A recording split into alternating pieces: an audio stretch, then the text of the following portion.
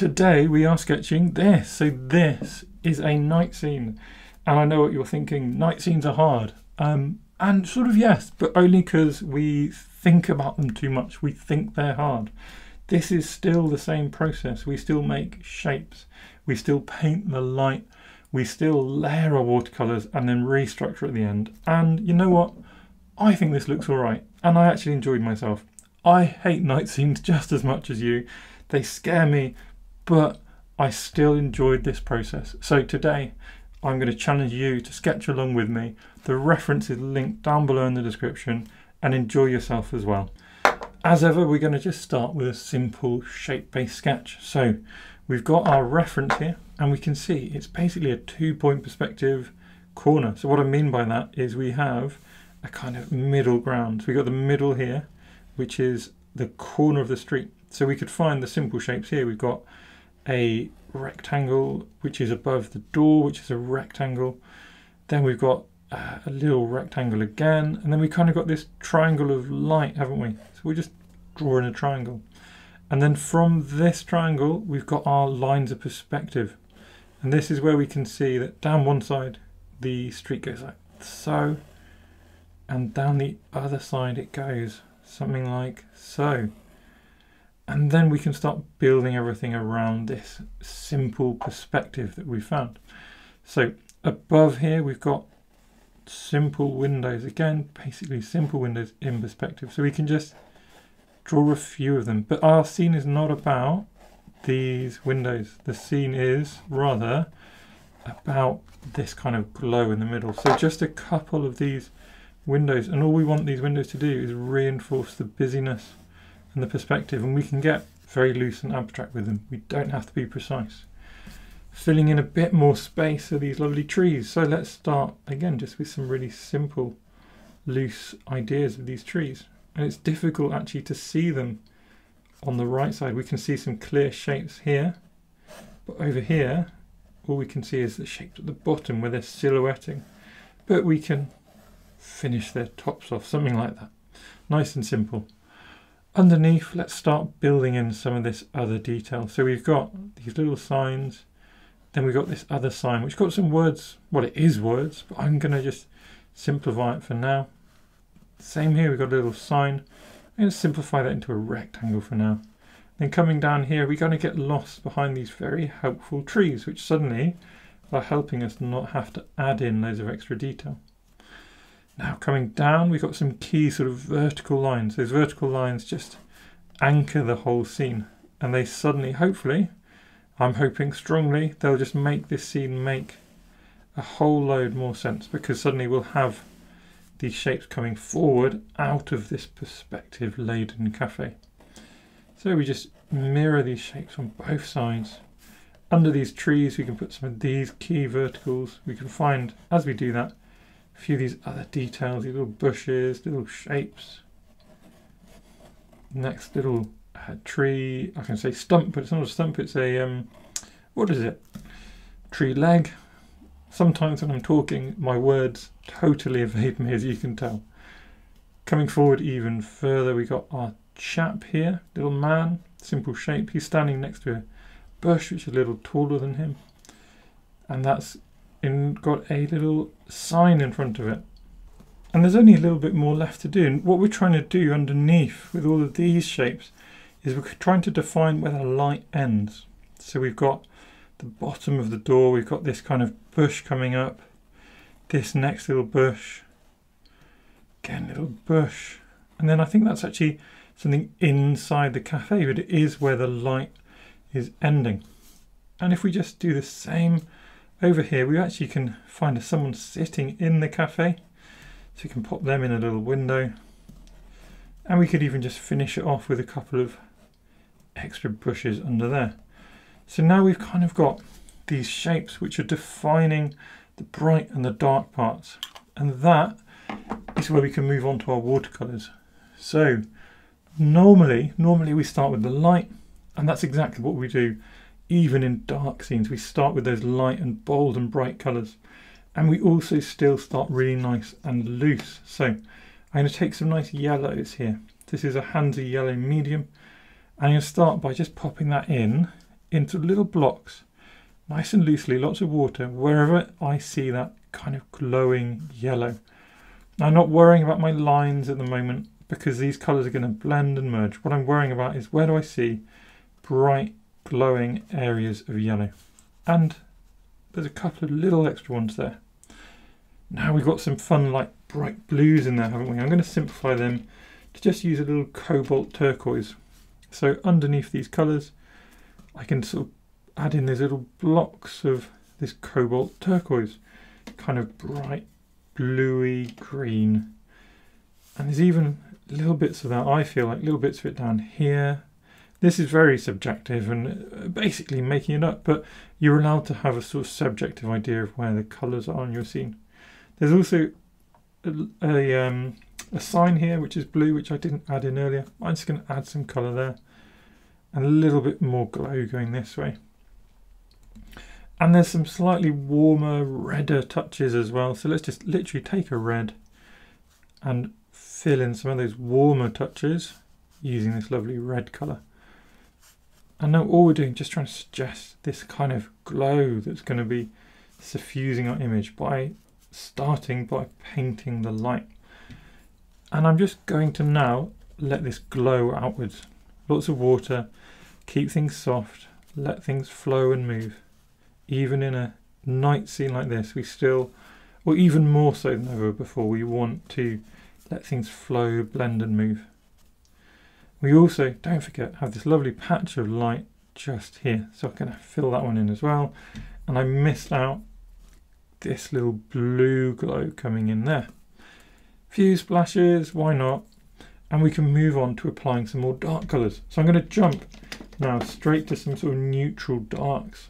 Got a little bit of indigo, mix that with some quinacridone sienna, or you might do a sort of ultramarine and burnt sienna, or lots of different options. You could just use a Payne's grey and moon glow.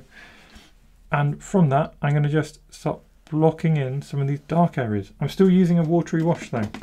What I don't want to do is overdo it straight away and have this dark colour jump down. Because all my page is water, I don't want it to then jump down, take over the whole image. What I want to do is start that process of adding some depth and darkness to the scene. Not finish it, but start it in this first layer. So just gently wash in some of these lovely deeper neutral tones. And what I'm going to do, of course, is let things blend. So I'm letting these colours seep down, seep up, letting them blend and merge together. We might even add some glow in there as well. So taking some of that quinacridone sienna and just touching it in, letting that sort of push out and create little cauliflowers.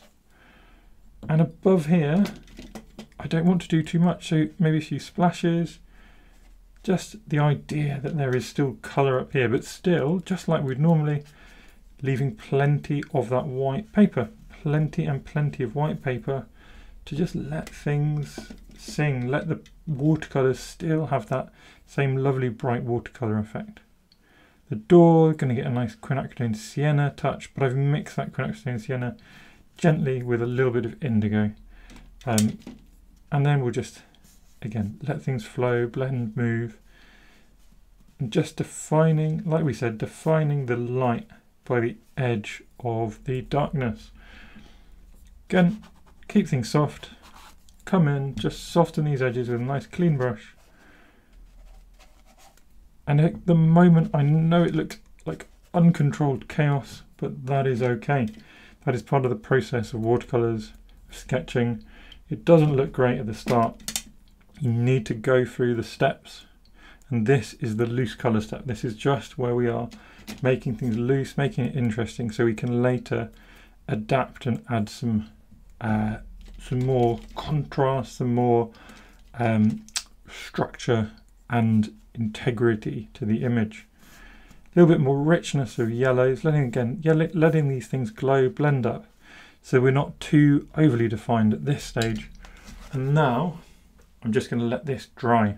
And when this dried, we will see what we do with our next layer, which will be adding more dark colours, more bold colours, increasing the value in our scene before restructuring it and making some real sense of it by the end. So we are now mostly dried, and that means we can come in with our next layer of colour. And our next layer of colour is going to be with our smaller brush. And now we're focusing on these smaller shapes of those glowing colours initially. And I'm going to make them a little warmer, a little muckier. So I've got my yellow mixed with my red here to create a sort of grungy orange. And we can just find inside the cafe, we can find some internal features like these little lines going backwards and forwards. We can also suggest these kind of little balcony areas, this little glow where there's a seat. We can come in with some bright yellow to suggest some of these lamps. And again, just let things blend, merge, move. There's also some real dark areas, so we could then jump into creating this shadowy area here before coming back in with this lovely turquoise, which will just amp up a little bit. And again, let that flow and move down. Don't keep things too rigid. That's what the pen work is for making things a little more rigid. We can add some of our darker colours. I'm going to actually jump straight to the darker colours, specifically in this side of the image. And then we'll keep moving across like this, doing light, dark, light, dark. And that way things will stay nice and wet and fluid. And that means that our image won't feel overworked at the end, and it won't have too many of those dodgy lines going on. Same bit of warmth up here. See how this warmth kind of extends a little bit? So I'm just going to add some water to allow my next layer of dark colours to blend and merge. And there we go. And I want to just, again, soften this out as a not overly hard edge. Coming down, we've got the same idea down here. There's light coming through, and we get that through the layering effect. We get this glow of yellow coming through our layers of colour. Into the foreground, maybe I'm going to start just adding some cobalt to lift some of these shadows. A little bit of cobalt blue this time. And for me, that really lifts some of these shadows. And we can start finding, again, just simple linear type shapes that allows some of these glows, like this glow on the pavement, to emerge. Same down here, kind of these linear shapes, just showing that there's a pavement edge, something going on here. Going back again, so we've done this, now we go back, and we find those sort of warmer areas. There's actually quite a lot of bright light here. It's one of the lowest value areas, one of the lightest areas. So I'm not going to do too much, just a little touch here and there of slightly warmer colours. A little bit of our quinacridone sienna to warm up this door as well. And then, of course, let things move. I'm just going to touch in some cobalt blue in a couple of places whilst things are still wet. And this is, I've done a video on this. I absolutely love the effect. When you drop in some cobalt blue into dark areas, look how it just lifts it. It literally just lifts it from being boring, murky to being just something a little bit more interesting. Then we move on. So we go to this dark post now, come under here, and then we can start working inside the cafe again. So a little bit of yellow, a little bit of orange, yellow and orange. It's a bit less obvious what's going on back here. So as it becomes less obvious, we need to become less precise and then just fill in these dark areas.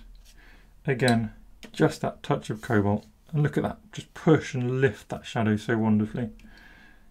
Up here, we've got our tree, hopefully going to achieve a similar sort of feel. Might even one extra touch on this side, a little bit of lunar black to just suggest those tree-like textures. And then soften things, blend things, move things, keep it fluid. And I know, I absolutely agree, at the moment it looks like a challenge, doesn't it? A hot mess. Really, how is this possibly going to look good at the end?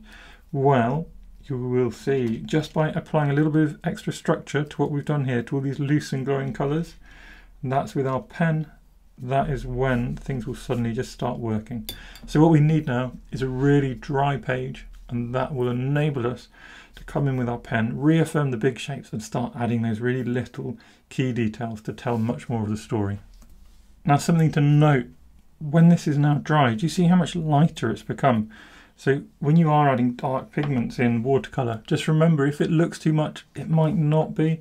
Don't go too far with that, but it still might not be too much because of how much lighter they tend to dry.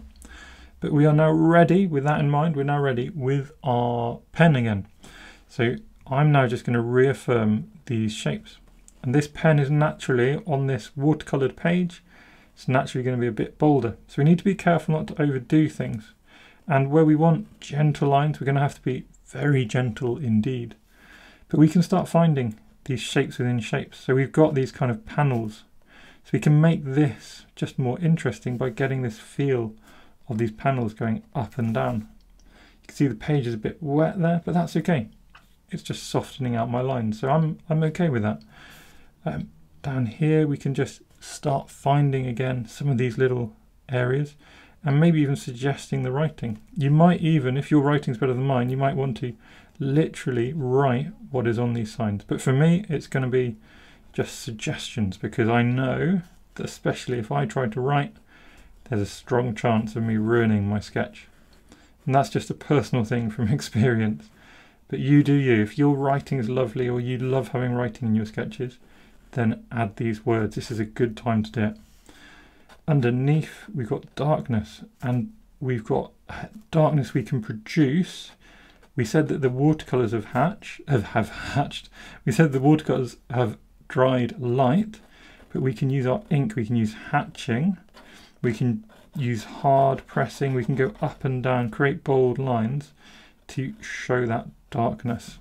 Down here we might hatch again, for example, because it's nice and dark, it's got much more value down there. Then we want to just reaffirm this kind of edge where the darkness begins. We'll just reaffirm with that bold line coming around and sort of setting the edge of light meets dark. We can hatch in a couple of these shapes, not all of them, but hatching in a couple again. It's just adding a bit more variation into these dark areas. I want to continue, before I come back and start adding details, I want to just continue around and get the rest of my sort of simple shapes feeling good. And I want the rest of the kind of broad contrast, the broad value also, I'd like to be feeling good before I jump on and start doing the other bits of detail, like inside the windows, for example. Over here it's darker than over here, higher value on this side, so some hatching gently on one side and more intensely on the other will just show that. We'll pick out our tree again, bringing those leaf-like shapes out a bit more, especially where we can see them, and where we've got this lovely glow coming through, we can highlight that with some bold lines. I still can't remember. Oh, trunk, it's come to me. Tree trunk, that's what I was trying to say earlier. So we can now make those tree trunks really deep and dark, because again, they are the key, just like here, we've got these key verticals, which I actually haven't made bold yet, so well done for reminding me. But just like that, these trunks here are key vertical lines which set the scene on the ground. They bring it down. And there we are, we're almost done. Maybe just some gentle hatching into these windows. I don't want to make them bold because we've kind of ignored them with our colour. We just sort of had them there as a really loose extra bit. And now it's time to work inside the building. So I'm going to flip my pen over. That means we get a finer line. We still need to be careful, but we're going to have a finer line just by doing that. And now we start doing these little touches which show the things going on inside the building. It's quite a nice touch to make these lines sort of not continuous. If they're not continuous, it feels like we're looking through something, which indeed we are. We're looking through the window. We can find these, said the little shapes, all these little lamps, they sort of tell the story of it being inside. We can find little other shapes just going on in the background as well. Perhaps we could even invent some people if we wanted. You know, you can do whatever you like inside your cafe, inside your building. A couple of little shapes in the background here, and even sometimes just little sort of scratchy marks just suggest something going on inside, when, you know, it's okay that you can't really see it, you can't really make it out. Inside here we've got a couple more shapes. We've got our person, which has been lost a bit, so That's fine. We'll turn her into another bush. That's fine. We've got our man here at the front. He's not been lost yet.